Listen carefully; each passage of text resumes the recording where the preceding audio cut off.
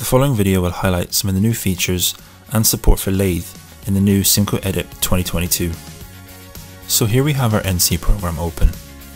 Next we can go ahead and choose our machine configuration.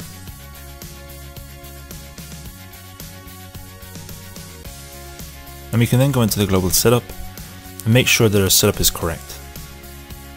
So if we go to machine configuration, we can choose our machine has turning. And then if we locate backplot, then here we can check the control type. So here we want to make sure we're choosing the Haas lathe. And then under machine type, again we want to make sure we're choosing lathe as well. We're also using scanning in this example. So if we go to scanning, we can choose the scan active NC file option. And then we can make sure that we're reading the stock.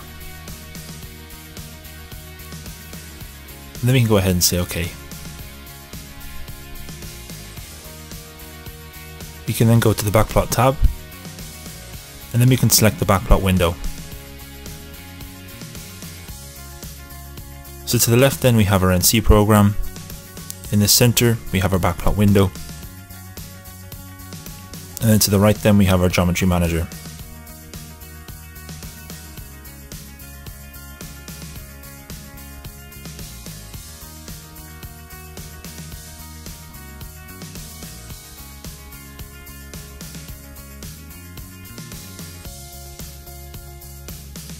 Next, we want to set up our tools, and for this we can select the tool setup icon, and this will open the tool manager.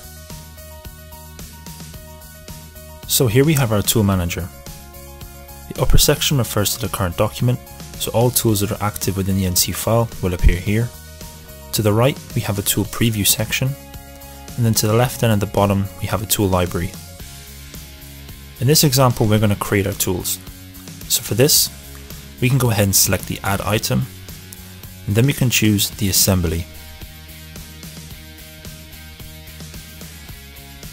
For our first tool, we're going to choose the default turning assembly, and for this we can just go ahead and say save.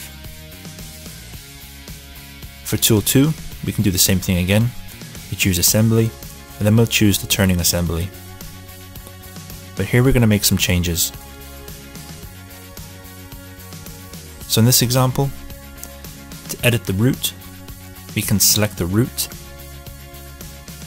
and then we can choose the edit item component. In here, we can edit the shank width, the head length, functional width, etc. Once we've made our changes, we can go ahead and select save.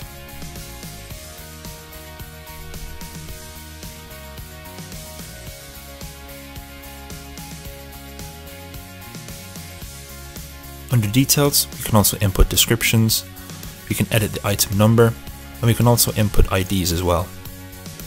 Once we're finished, we can go ahead and select save.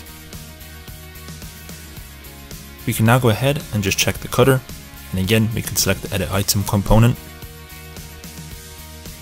And again we have some parameters which we can edit in here.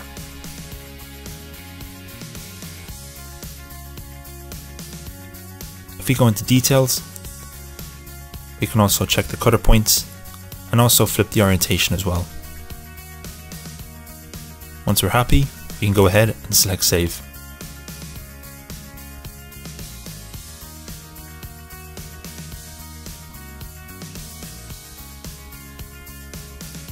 For our third tool, we can go ahead and select add item, choose the assembly, and here we're going to choose the lathe drilling assembly. And again, we can make our edits by selecting the components in the component window.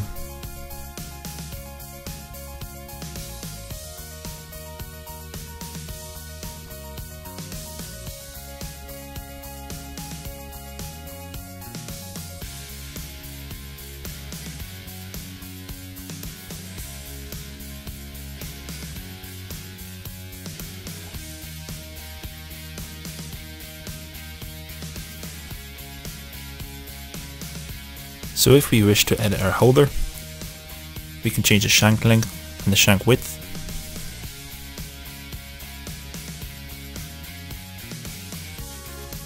And then we can select save. And then we can do the same thing for the cutter as well.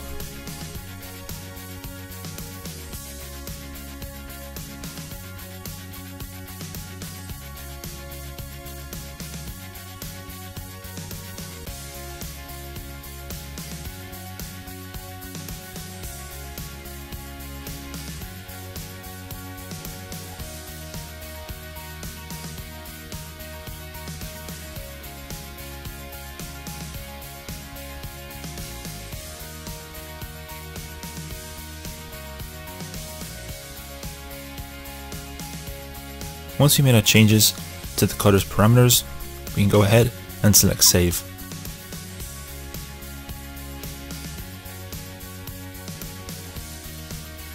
Now we have our 3 tools fully defined. We can go ahead and exit out of the tool manager.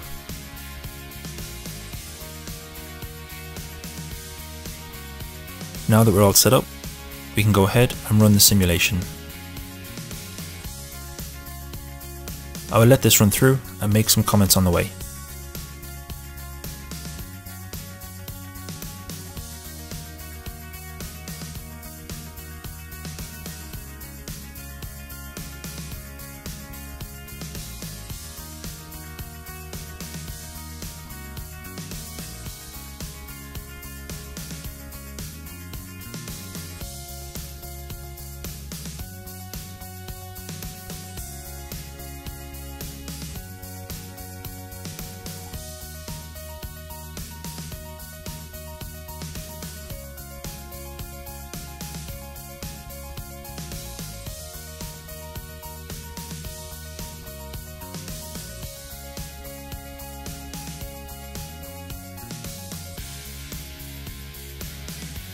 Please note that during the simulation, a preview of the stock is shown.